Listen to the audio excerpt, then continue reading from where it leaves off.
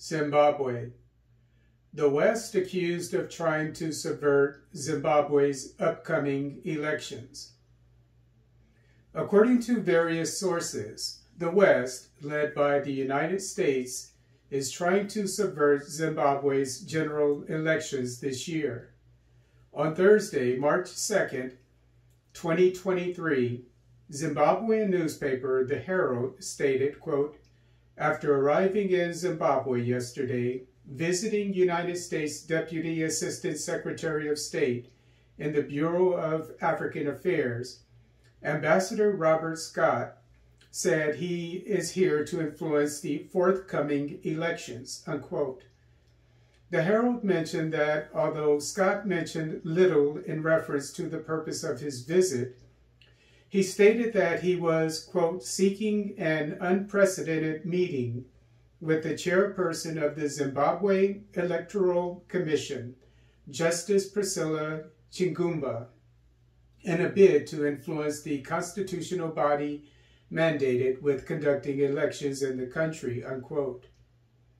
The paper also asserts that, quote, "the Western world, which includes the United States, is dangling a staggering $37 million to sponsor the opposition and non-governmental organizations in a fresh plot to subvert the will of the people of Zimbabwe," unquote.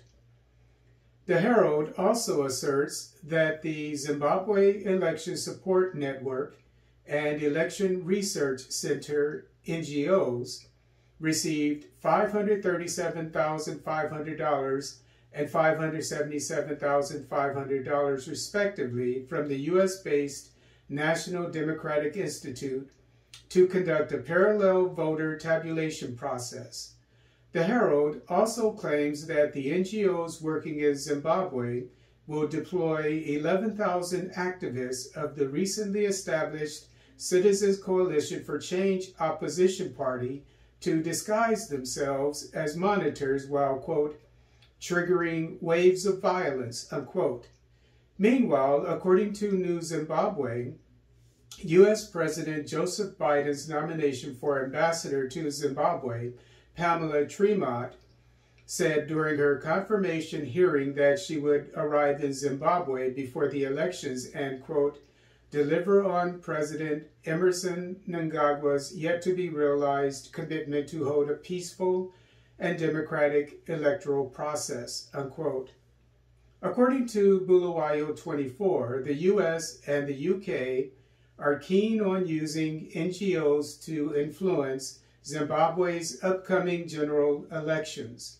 As per Bulawayo 24, quote, "While there was a flurry of activity as the country gravitated toward the 2023 elections, in the past year, several attempts by the West, particularly the U.S., to sneak in so-called monitors were thwarted by alert authorities," unquote.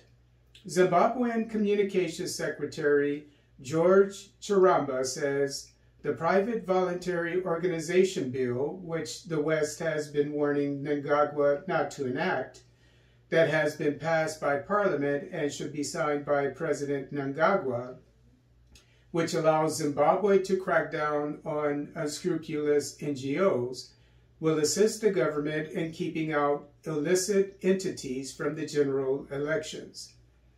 Bulawayo 24 maintains the U.S., in light of its anticipated decision to renew the economic sanctions on Zimbabwe, would like to see, quote, "elections fraught with violence that are discredited so that they can then use that information to discredit the legitimacy of the poll outcome," unquote.